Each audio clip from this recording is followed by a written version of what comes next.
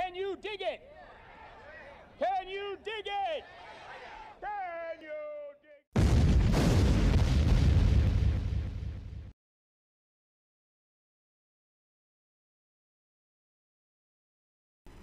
dig And welcome back tonight, you guys. This is your boy Top Dot, back with another GameCast. This is a R.Kelly, DjAkademiks Rant / why I'm tired of hearing about him. Alright, first starting with DjAkademiks. Besides him being a drama starter and all that good stuff,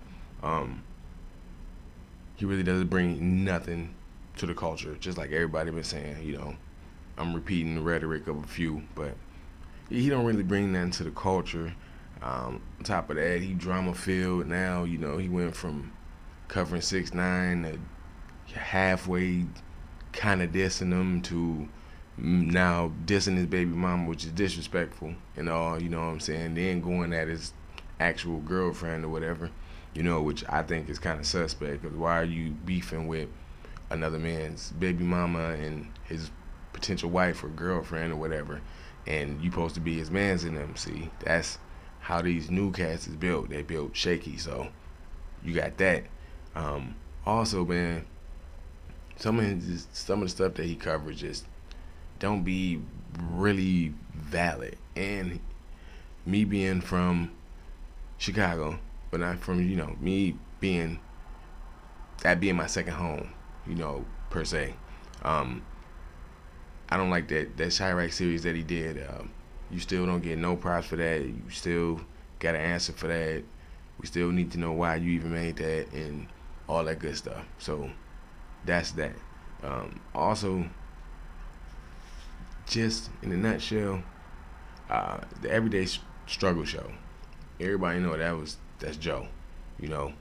That was him.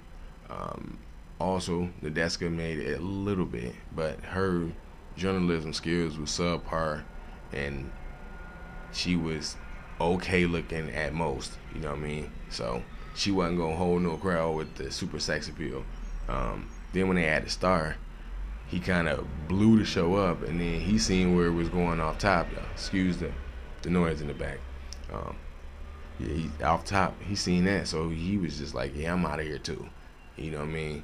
And plus, that's another reason why I don't mess with act like that, because he done already been exposed by Star, who done show receipts on everything that he was talking about and already showed that, dude didn't know what he was talking about.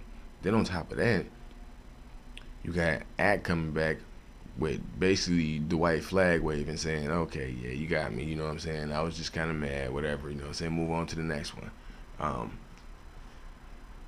With all of that combined, that makes it just for a toxic person. You know what I mean? I watched a Daylight interview. Shout out to Daylight. You know what I'm saying? The battle rapper. Watched one of his little interviews, or one of his lives he was doing. Cause I don't really watch people lives, but I watch lives if you got something interesting to say, or you're an interesting person that I think is, interesting, I'll go ahead and peep what you got to say. But he was talking about how he blocked all the major pages and everything, for the last year, and just was on nothing but positive vibes. The first time he said he tested the waters, he said he threw out like something like, "Yo, I'll kill everybody, I'll beat up your mama," and all that he was saying. That's not verbatim, that's per se. He was like all of that, and the first person he said that picked it up, he don't know how, because he got him blocked, was DjAkademiks. So what I'm saying is he go around here creating fake pages just to contest drama and all of that, bro. And to me, that's just sour booty, straight up. Just in the whole mixture of Kool-Aid, that's sour booty. You are inciting beefs and inciting stuff just to have something to talk about, because you have no content, because you have nothing else to talk about, because you're not that interesting. So you can't be mad at everybody else around you, because they living interesting lives, and you just sitting up there sipping on Hennessy or whatever.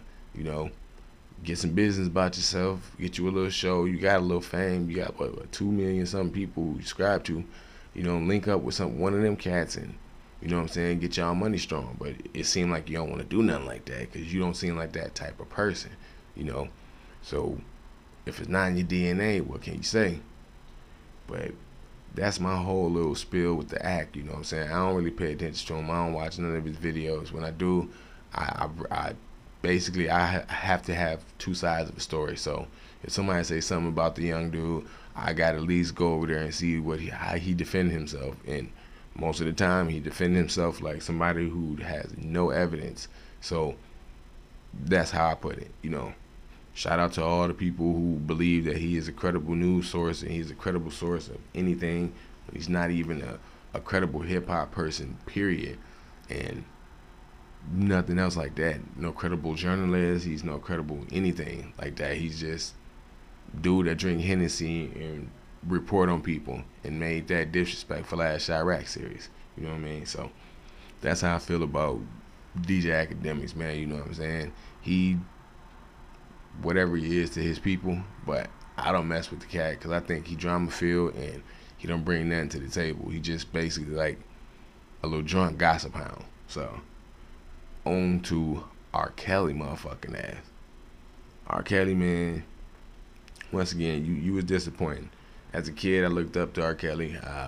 When I found out he was messing with Aaliyah, I kind of backed away from I did, you know, kind of let time and certain situations cloud my judgments. So I don't buy albums like that, or I never used to buy albums except for the ones I really, really like. And if I seen the album, if I got an album from somebody, it was bootlegged, or I went and downloaded every single song that I liked, like on the CD, personally myself. So I didn't have too much R. Kelly music rotating anyway to begin with. So I'm not gonna have too much after this, or if any, none, to be honest with y'all. But you could have seen from a million miles away that dude right there was on something. You know, I'm from around that way, from where he from, and I know people that know him personally. So I knew about none of that stuff that he was doing like that, but people knew about certain situations, when ones that ain't even on the radar. I'm talking about off the radar situations. People knew about off the radar situations about dude, and he has been on stuff like that. He's been doing stuff like that. He been doing it, and the crazy thing about it is people making excuses for this dude. I'm not making that one excuse for him. I got a daughter, and she's 19 now, about to be 20, but that she has been the ages of some of them girls. Now, I will play level-minded with y'all. Some of them girls might be lying. Not all of them are lying. That's what makes the story messed up, because not all of them are lying, but some of them may have been knowing willingly what was going on and still was like, hey, I'm gonna do what I do to get what I get, you know. They already got like two of the girls, 2 or 3 women already. They then got his ex-wife Erica, who still got his last name for some crazy reason. I guess Tahanda, whoever that chick was, the big nose chick, you know, who is his baby mama, some shit like that, or I don't know who she is, but the one that everybody say look like KRS-One, that chick, and the Sparkle chick, who is coming out with an album or a single, you know, ever since that show dropped. You know, they say people like that right there are exploiting, but the ones that are not exploiting, and the ones that will never be able to be heard because either they story getting drowned out by these, or they just too low in the totem pole to even get to where they need to be. That's the tragedy right there. The ones that would never be known about and can only be told throughout the families and the personal scars that's been set in by Mr. Kelly himself. Now, I'm up just to cover my behind. If he didn't do none of this and everybody is lying on him, this is my fault. But that's not the case, because he was married to Aaliyah at the age of 15. So his young girl obsession is not far-fetched at all. It's not made up. It is not concocted from molecule stories put together. No, this is hard, concrete evidence that this dude has been doing this for a very, very long time. And if somebody wouldn't stop him, he'd have kept on doing it. That's why they say everything that's done in the dark will come to the light. Everybody ain't lying about this man. Now he got his former manager. I don't know if it's the one with who has a warrant out for him, but I know it's somebody. One of his people. They said a tour manager or something like that is coming out and saying that R.Kelly tried to have sex with him, and he got receipts for it. So that's just a whirlwind of craziness. So I'm going to say this as far as all of it goes. Don't let that distract y'all from the simple fact that the government is shut down and people out here is not getting paid, and the government is slowly but surely breaking down bit by bit every single day, and that shows a little bit of fragility and weakness on our part to other countries, because now they looking at us like only thing we got to do is throw a monkey wrench in they media and everything could get tore up. No, we can't be like that. We got to protect everything that we got right now, because it's falling apart because of you know who and you know what. So R. Kelly doing all of this, he gonna get what he get. DjAkademiks and not even be thought about no more. But much success to both of them cats, on the latter end.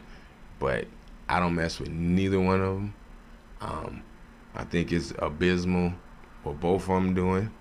And just all in all, I'm tired of hearing about the R. Kelly this, DjAkademiks this, Tekashi 6ix9ine this. There's other things going on in this world beside them three people, man. Just believe me, it's many other people that need to be aired on out. You know what I'm saying?